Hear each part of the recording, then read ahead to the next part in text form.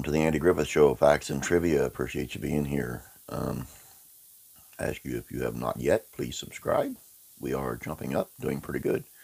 But of course, there can always be more. I want to apologize to you as to I'm up pretty early doing this as time got away from me yesterday and I haven't shaved or anything yet. So, doing it this morning. So, I want to remind you that we are starting the contest on Monday for the mug. I would rather be watching the Andy Griffith Show mug. It's a very nice mug, actually. I may just keep it myself. Today's episode is on Briscoe Darling declares for Aunt B. And here we go. An episode of the Dick Van Dyke Show, loosely following the same plot line and also featuring Denver Pyle, aired 2 weeks after this one. Both shows came from the same studio and had significant crossover in supporting actors.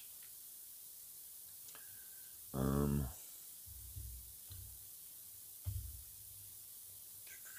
episode marks the only time the Darling boys appear without their sister Charlene, played by Maggie Peterson. The Dillards, an established bluegrass band featuring Doug Dillard, Rod Dillard, reprised their roles as the Darlings of the Andy Griffith Show multiple times from 63 to 66. So if any of you have a question about whether the Darlings actually play the music, yes, they do. They are really fine, good, great musicians. Trust me on that.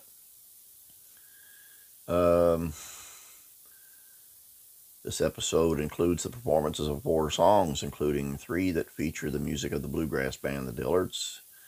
And Andy joins in on the guitar on 3 of those songs. Altogether, they were The Dueling Banjos, Doug's Tune, Old Dan Tucker, and Low and Lonely. Of course, Andy and Opie sing the duet Old Dan Tucker. Aunt B recites a poem she used to perform in duet with Andy Taylor's aunt, Florence, a fading flower of forgotten love by Agnes Elcott Strong. The poem was actually written by Andy Griffith's show writer Everett Greenbaum.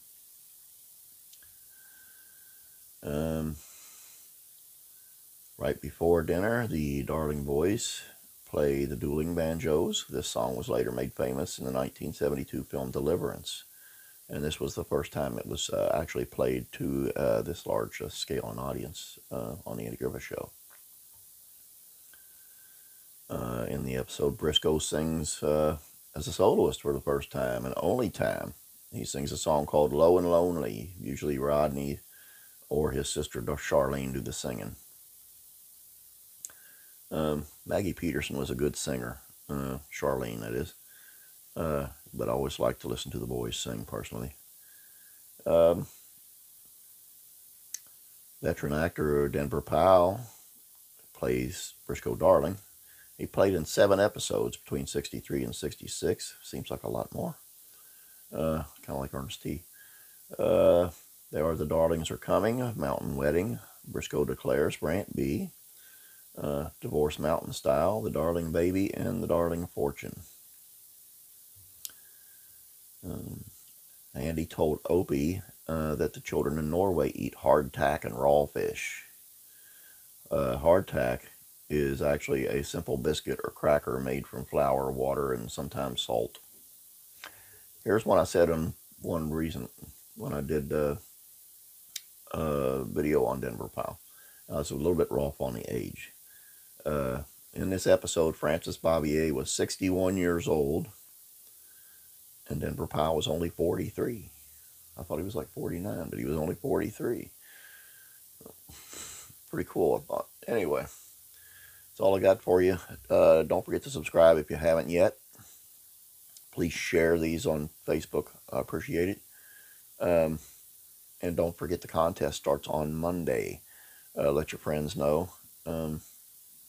We'll just be asking somewhere in the video trivia question. You got to answer it to get entered, and that's got to be correct answer. Anyway, appreciate you being here. Have a great day. God bless.